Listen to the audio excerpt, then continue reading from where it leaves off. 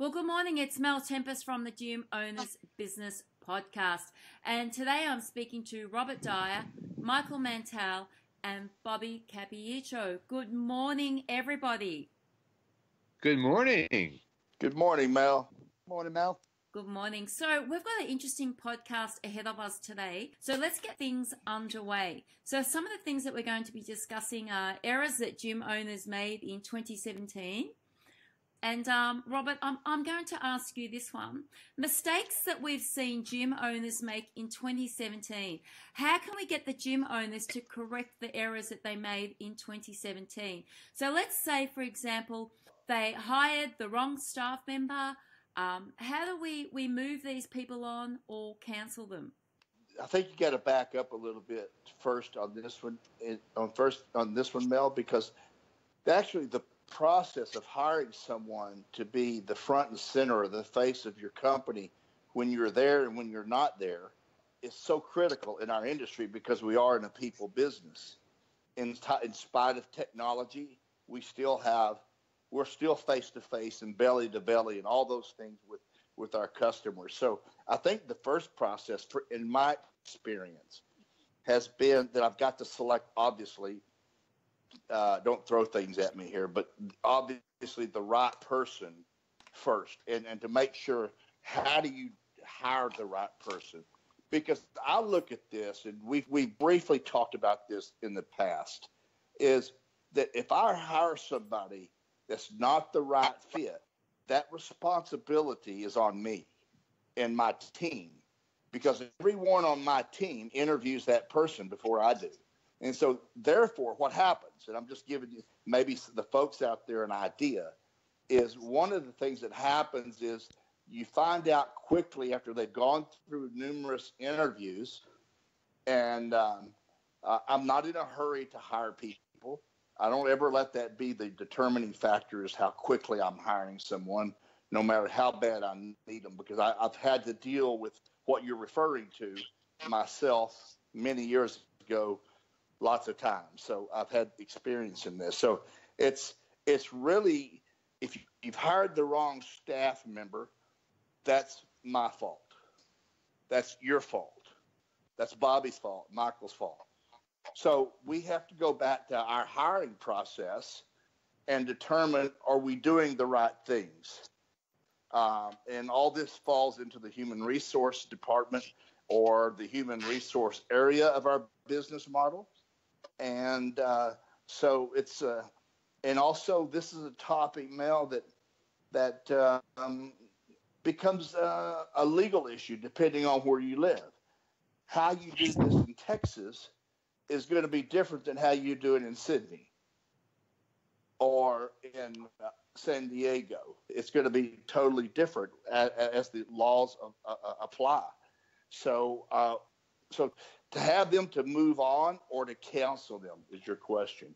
That's right. I just wanted to set that up. I just wanted to set that up as something for people to think about.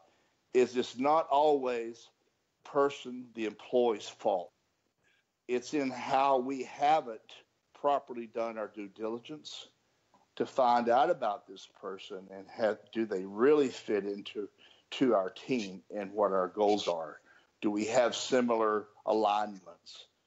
You know, so I think all these things, even though it's tedious and it may sound that way to somebody, I've seen lots of gym owners in a hurry just to hire someone to fill a spot. And all they had to have was a heartbeat. And they could breathe every once in a while. So we've done that too many times in our industry.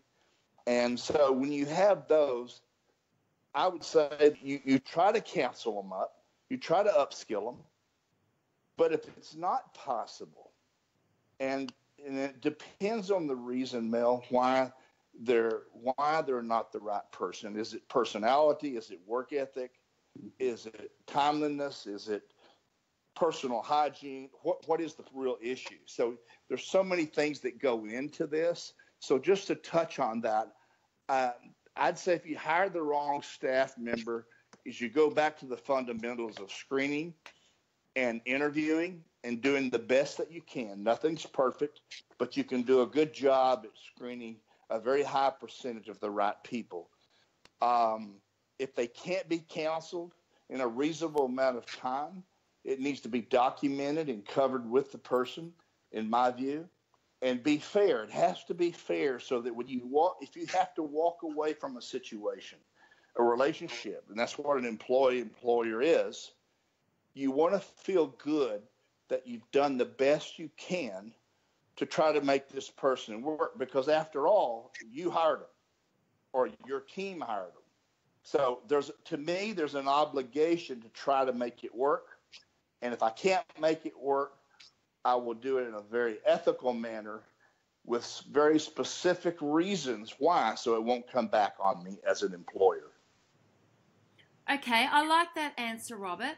Let's just look at another issue then. What about if you've had a staff member that's been with you for several years, they're starting to lose focus and lose interest in the job, and you know down deep inside, and this has happened to a lot of club owners, that they're just staying now for the income. How do you approach that issue? Well, best way I could answer that, Mel, is how I would personally do that. And we've all had that. If we've been in this business as long as all of us have, we've had to deal with that. And you know what? I do it the old-fashioned way. I sit down face-to-face in privacy. I address the issues. I make it clear what has to change and what I see.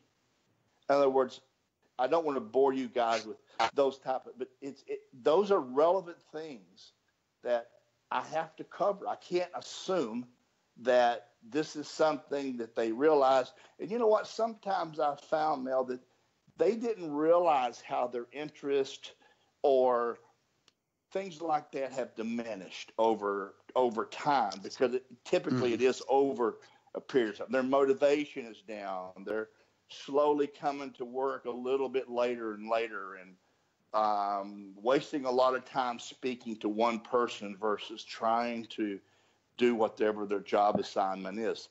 So this is something that I address head on and give them an opportunity to fix. And we come out with an agreement. This is what I do.